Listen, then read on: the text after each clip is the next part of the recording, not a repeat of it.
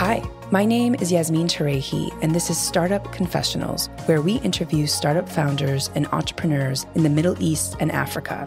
We'll learn about some of the biggest lessons these founders discovered on their journey from the personal to the professional, and share how they keep themselves motivated. Today's episode is with Talal Tabbaa, the co-founder and COO of Jibrel, a Swiss blockchain development company building decentralized financial products on Ethereum. He's also the co-founder of CoinMENA, a regulated cryptocurrency exchange in Bahrain, and serves on the board of Middle East Payment Services in Jordan. I'm super excited to have Talal on the show today, so thank you so much for joining. Thank you. Thank you for giving me the chance, Yasmin. It's a pleasure. So Talal, can you briefly share the value proposition of CoinMENA and also Jibrel, if you want to talk about that as well, with our audience? Sure. I mean, both companies work in the crypto space, but in quite different value propositions, different types of markets. I'll start off with Jibrel. Basically, Jibrel's a blockchain development company that builds decentralized financial products on Ethereum. And what that usually means is that a lot of the products are experimental because the decentralized finance space is still it's picking up a lot, but it hasn't reached mass adoption. So most of our users are early adopters, developers, people that are curious to know more about crypto, more than just buying and selling Bitcoin, or more than just trading. The actual uses of crypto, which is why it's so exciting. Plus, the company has a unique business model where basically the company conducted an ICO, an initial coin offering. So the company has a token that's listed called Slice. And all the services or all the revenues generated go towards Slice holders. So it's a different business model than traditional venture startups, I guess, or traditional companies or venture-backed startups. That's for Jibrel. CoinMENA, we basically set up because there was a clear market gap for a regulated crypto exchange in the Middle East. We do believe that the market has been underserved for the past, 5-6 years. I even faced that problem myself in being able to reliably deposit and withdraw cash to your bank account where the source of funds is crypto. So CoinMENA is a very simple offering where you can basically reliably and compliantly move between fiat and crypto and back. Great. And I think for the purposes of this conversation, we'll talk specifically about CoinMENA. So Talal, can you tell us why you started CoinMENA? You briefly mentioned it, but I think it would be interesting to understand the journey and also how many people are on the platform today and what the experience has been like for people who are, let's say, mainstream investors who are investing in crypto. We're basically three founders on the CoinMENA side. Each comes from a different background, but we all share the same goal. Which is basically democratizing access to finance through crypto. Obviously, the current product market fit is investors that are curious to allocate a portion of their investable income or assets to crypto. They simply move from dirham, riyal, Omani, Kuwaiti, any GCC currency really into crypto.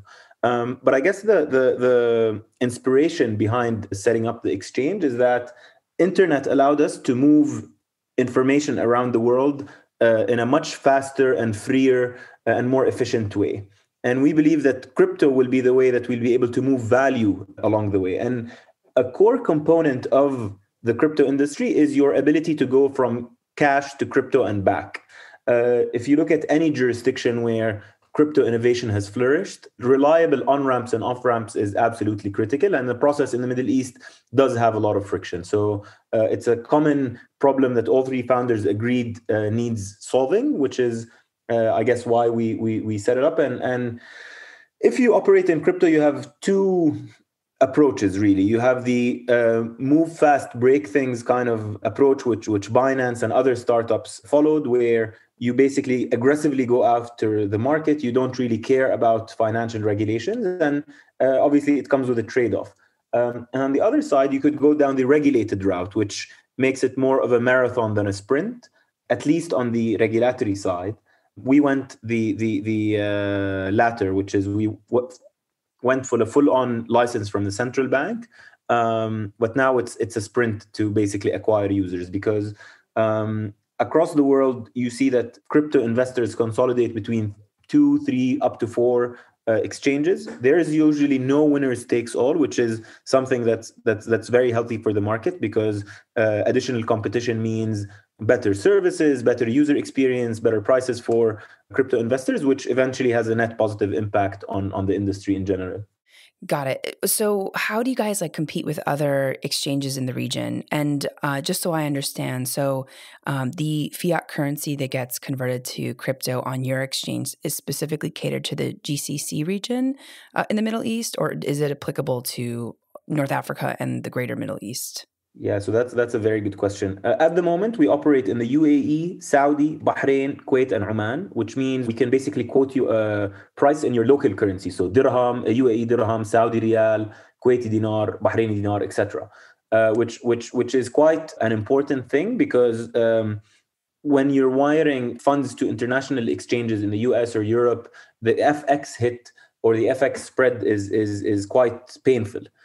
It's not as painful as buying with your debit card and credit card, because we've seen exchanges charge all the way up to like 7-8%, which is insane.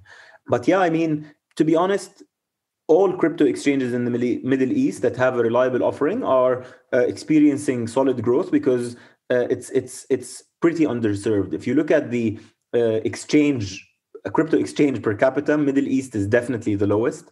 But at the moment, we operate in those 5 countries, and North Africa and the wider MENA region is definitely something that is on our roadmap. It's in the name, right? MENA is Middle East and North Africa, and we haven't really done anything in North Africa yet. But yeah, it's definitely on our roadmap, and it's one of Egypt is one of the biggest markets in the whole region, so it's definitely one that we're looking at closely. Oh wow, interesting. So I am very much bullish on crypto. I have been for a very long time. I think it's interesting, because of kind of the deregulated factor of it, that people who are, Main Street investors can invest, I guess, any amount, and then others who are more sophisticated are obviously investing higher amounts. But, have you kind of thought about how to protect the Main Street investors? Because of course there's all these laws, at least in the US. I'm not as familiar in the Middle East, but there's a lot of laws about, caps on what Main Street investors can invest in, let's say, securities. So I'm just curious, like, do you have any kind of philosophy around that? I mean, I guess that there's a lot of disclosures and statements that state that people should invest at their own risk, correct? Yeah, I mean, the disclosures one is basically lawyers BS. If you really have an intention of protecting your investors, you're not going to depend on your disclosures, because let's be real. I don't think any one of us has actually went through the disclosures word by word, and even if you go through them, you realize that it's basically telling you to, like, we're not responsible. You're responsible, which is obviously required from a legal standpoint, but I personally don't think it's sufficient if you have a long-term good intention of making sure that your customer is prioritized. So I think that falls into 2 different buckets. There's investor protection in terms of bells and whistles and having the right custody in place, the right processes and procedures so that you protect them from fraud, you protect them from basically what happened in South Africa and Turkey, where essentially people within the exchange that had access to the crypto private keys took the money and bounced. It's as if you have you store gold on behalf of your investors or depositors, and then you don't have a clear system of how to protect that gold. Historically, we used to put men with machine guns in front of gold warehouses. But in crypto, you need to work with a global or a proper custodian that has state-of-the-art security practices, that has a very stringent process on the difference between hot wallet and cold wallet, with cold wallet being the safer route of a crypto storage device that's never touched the internet. Anyway, so this is the first bucket, which is custody, that type of investor protection. Then you have the other thing, which is investor protection from a financial standpoint, which we legally aren't providing advice to our customers, but it's part of your offering. So for example, on CoinMENA, we're only a spot exchange, which means you don't have leverage. Exchanges that do have leverage obviously can do so in a responsible or an irresponsible manner. Some exchanges give up to 100x leverage, which basically makes it much closer to a casino than it is an investment platform. There's nothing wrong with that. It's just that it shouldn't be phrased or positioned as an investment or trade, because it's not really that when you're doing 100x leverage. So the offering itself, I mentioned spot versus leverage, but there's also the other thing of listing tokens that have liquidity, right? If I'm selling you tokens that are illiquid, then you're going to have a very hard time exiting that position, whether you're at a profit or a loss. So we do think that investor protection is something that is mandatory from a custody standpoint, but from a offering standpoint, we do think that it's a free market, and just like there's a target market for people that want to use leverage, there's also other curious but lower risk investors. So from that side, I have a neutral view. To each his own. If you want to provide an exchange with leverage, go for it. If you want to do it with, but the custody part is the one that I feel very strongly about, because we've seen countless cases from the Quadriga scandal in Canada. You can look them up. There's been insane amounts of billions and billions, like our friend Trump likes to say, billions and billions. And so there's billions and billions that got lost on crypto exchanges for literally internal fraud or negligence. So yeah, that part, that's where it's important to be regulated. Like the Central Bank of Bahrain are very on top of their work when it comes to making sure that custody part is done right, because this is a very, very important investor protection area. Like if an investor buys, I don't know, Litecoin and it drops 30%, that's fine. But if an investor buys $10 million worth of Litecoin and then next day they disappear because someone stole them, that's a disaster. So I think those are two separate topics related to investor protection that have different levels of importance, in my opinion. Right. Yeah. There's definitely been a lot of cases in the past. I think that there's been a lot more, I guess, like strict measures on security, I'd say, across the board, at least from what I've learned in the United States, which I imagine you guys have focused on as well, like, really prioritizing security above all else. Talal, can you talk to us about like who your demographic or your audience is? Like, what's the type of person that invests in crypto? Is it highly skewed towards one gender? Is it someone who's, in the technical space? Like, have you even done this kind of research? I'm just curious because I think that, when you're building out marketing messaging for a company, a lot of it has to do with who your customer base is. So I'd be just interested to learn if that's, different from the US and other countries, or if that feels like pretty much in line with kind of the global narrative. Yeah, I mean, crypto users come from all walks of life. There's obviously common themes, but basically we do have a very wide range of customer personas, if you may. So one very common one is obviously people that trade other types of volatile assets, commodities, FX, and basically people that come from traditional trading or investing experience. That's one of them. But there's also a lot of people that come from the financial background. So I guess to narrow it down, the majority of investors are between the age of 20 and 45, I would say. That is the majority of investors, and male dominant, not as bad as other tech or financial areas, but yeah, I would still say that it's slightly more male dominant in terms of investor and activity, but that's been improving. So yeah, I guess you have your students are very interested. Obviously, their average ticket sizes are quite different from.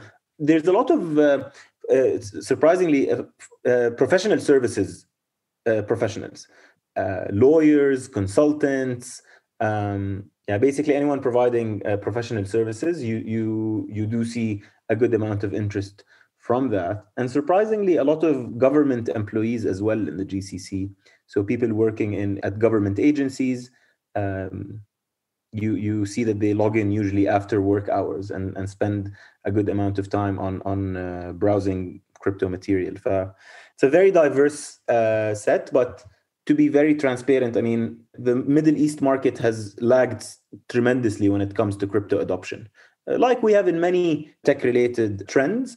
But in the Middle East, when it rains, it pours. If you look at food delivery, for example, food delivery wasn't very popular a couple of years ago. Now it's probably the only tech vertical where we're probably the most advanced in the world. It's not neuroscience, it's food delivery, but we'll take it. Yeah, the trend on the crypto side is that we're hoping that we'll see significantly more adoption, because no exchange in the Middle East today has, I think the exchange with the most users has 100 or 150,000 users, which is quite small if you compare it to Saudi alone, for example, or Egypt. So yeah, we do think that in the coming 3 years, we'll see significantly more crypto adoption in the Middle East, and the macroeconomic social backdrop promotes that significantly, because you have a very young population, insane smartphone penetration, decent amount of investable income. So yeah, we're for those reasons, I guess we're optimistic. Fascinating. Yeah. Wow. So I have so many questions. I'm trying to think about where I want to take the direction of this conversation. But, for the banks in the Middle East, how have they reacted to crypto? How have they reacted to exchanges? Obviously you've gotten a license, but what's been like the general kind of theme that you have felt and perceived while you have been in the crypto space? They are dinosaurs. That is the one word honest feedback I'd give you. They're freaking dinosaurs. Really, it's insane. Anyway, some are better than the rest. You asked about their reaction. Reaction would imply there is urgency. There is no reaction. They still haven't fully grasped what's there. There have been some banks that took strides forward, which I obviously salute, because it's great to see banks basically adopting crypto. One very common theme that we saw in the past couple of years, which fell flat on its face and failed big time, and I'm kind of happy that happened, because I'm not a big fan of private blockchains. But a lot of banks said, yeah, you know what? We don't like crypto, but we love blockchain, which in my opinion doesn't make any sense, because open systems always beat closed systems. So they said, yeah, you know what? We only want to deal with people we know and people we trust. This is very ironic, because the internet initially was shunned by many, where it said, no, you know what? Internet involves communicating with people we don't know and we don't trust. We only want our intranet, which allows us to communicate with people we know and we trust, because the other side is very risky. So all these projects with IBM Hyperledger and private blockchains, I think, are destined to fail, where banks basically try to capitalize on the upside of blockchain and minimize the risk adoption of crypto. But yeah, I don't think that will see the day of light, the light of day when it comes to adoption. Banks in Bahrain have been forward-looking or have been able to give us bank accounts, essentially, because we're regulated there. But to give you an example, I kid you not, this is in 2021, a bank asked us to send them a fax. I'm like, but no, please tell me you're not serious. And they were dead serious. Who even has a fax machine anymore? I mean, I think that's the difficulty. Yeah. To have fax on your, I don't know. Yeah, I'm not going to even try to justify it. But they were actually serious. They were like, yeah, sure. You don't need to come in and sign the document. You can just fax it to us. I'm like, yeah, this is an absolute. Yeah, I told them, can you please connect me with your head of digital transformation, or I don't know what position, but that person needs to be talked to. You should throw away all the fax machines you have in the bank, because it's 2021. Anyway, the relationship manager was like, yeah, no, don't complain to me, because this is something that apparently that person has been mentioning inside the bank. So yeah, that is hilarious. Like, okay, another thing that a crypto exchange coming into the Middle East would face trouble with is that if you download your Chase Bank, or I don't know, Swissquote Bank in Switzerland, or pretty much any bank in the world, you receive a bank statement that includes full information. we worked with a bank, obviously don't work with them anymore, where the bank statement doesn't always include the name of the counterparty. So you have $12,000 deposited into your account, you just don't have the name, you have a code. And there's no way, that's the internal code for the bank. There's no way for you to verify whether that code stands for Yasmin, Talal, or some other company. Wow.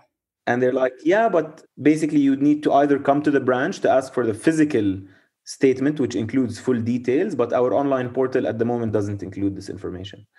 Like, yeah, okay, thank you. Please send me where I need to fax my account closing documents.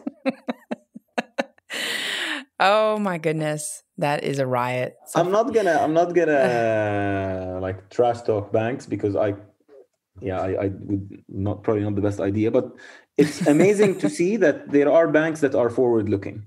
Really, there are banks in the Middle East that are trying to make changes. It's just that the way these organizations are set up makes it very hard for them to innovate.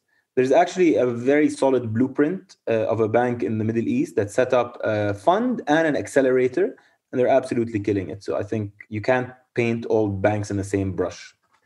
Can you tell us the name of the bank, or is that of course. private? Arab Bank.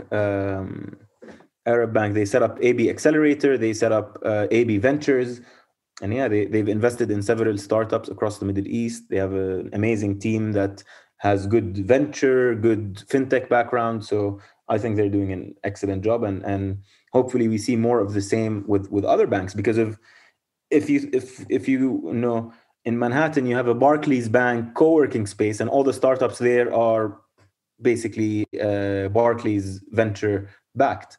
We don't have that in the Middle East. Now with Arab Bank, we do, but we've seen insane amounts of new VC funds pop up like mushrooms, and I'm not fully sure how much value these funds will bring to the table. Obviously, it's good for the overall ecosystem growth in the short term, but I'm not sure how these funds will generate their returns. I would have been more optimistic on seeing corporate VCs, especially ones in fintech, because, okay, obviously in traditional or in normal venture theory, strategic investments aren't always the best. And I'm sure there's truth to that. But especially in the Middle East, the regulatory burden of setting up, like, for example, to get a PSP license, which is a payment service provider license in Jordan, you need to put up $3 to $5 million as a deposit, which is like good $7-8 million bucks, which means it's purely restricted to federal banks, because if you're an early stage startup, how the hell are you going to lock up $7-8 million bucks in the bank?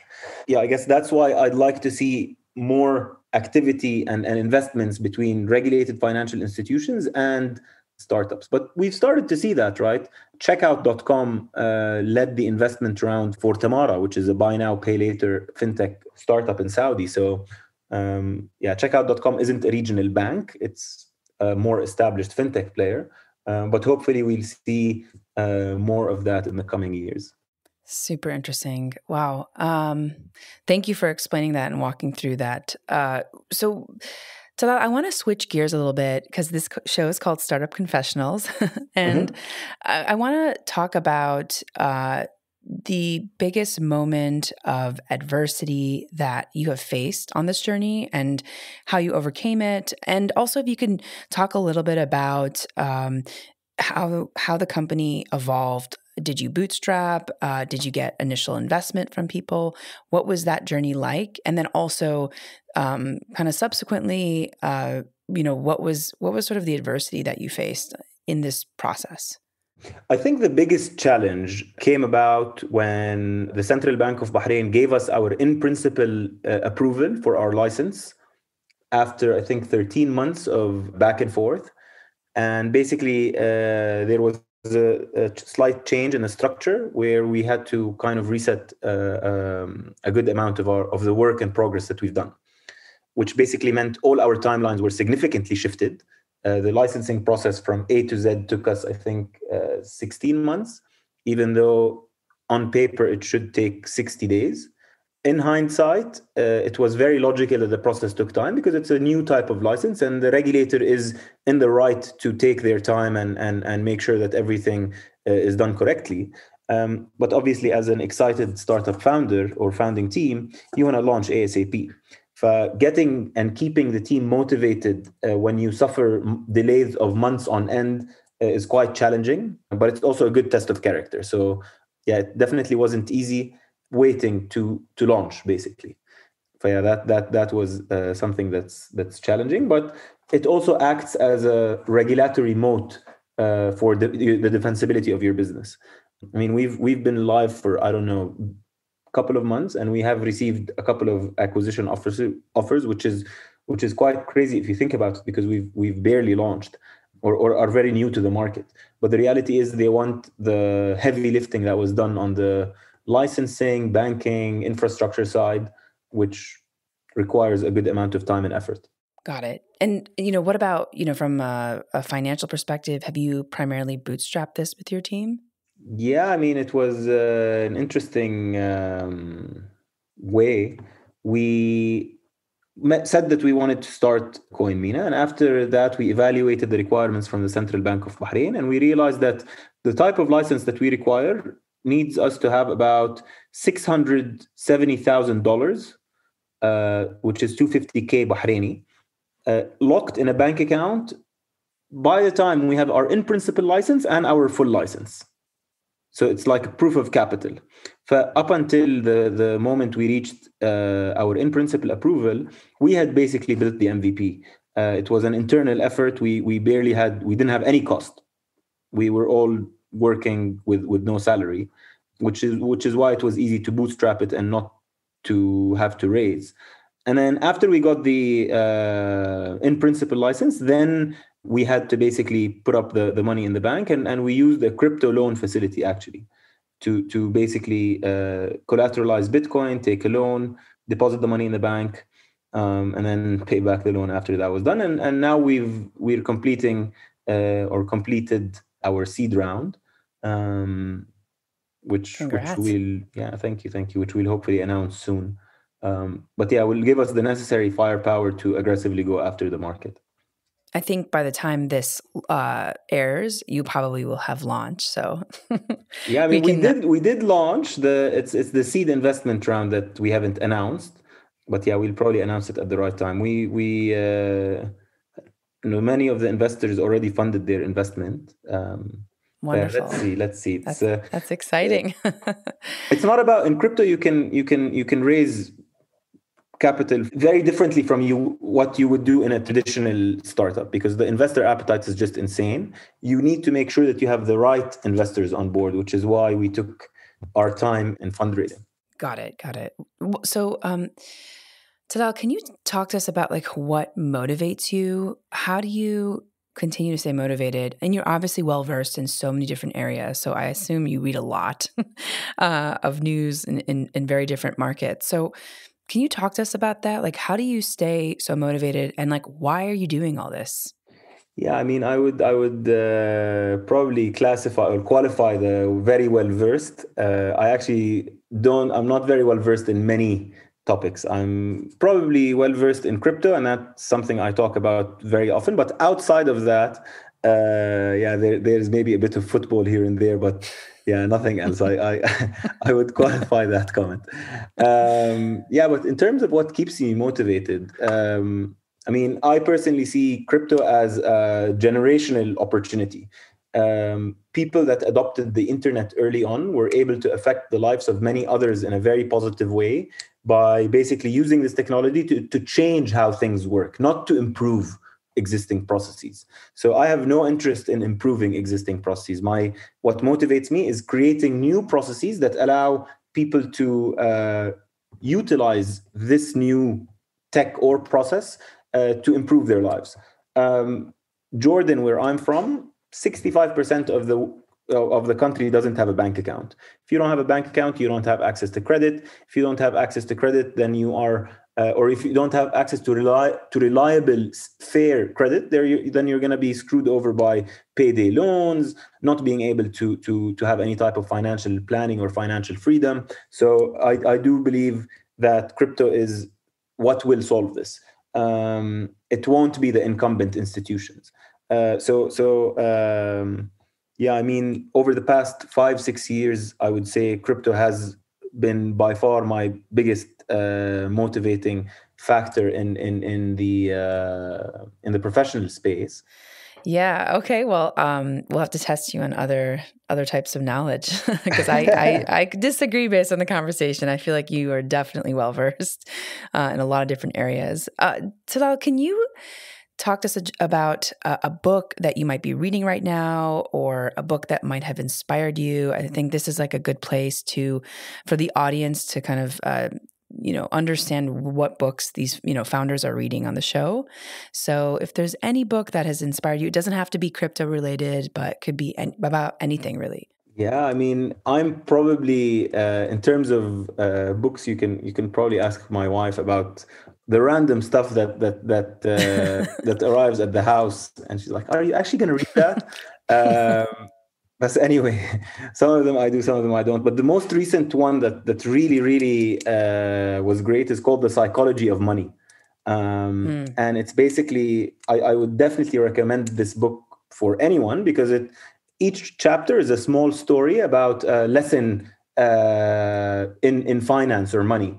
So one of the chapters that was really amazing is basically says, Warren Buffett, who's worth, I don't know, $85 billion, 82 out of this 85 came to him after the age of 65. Wow.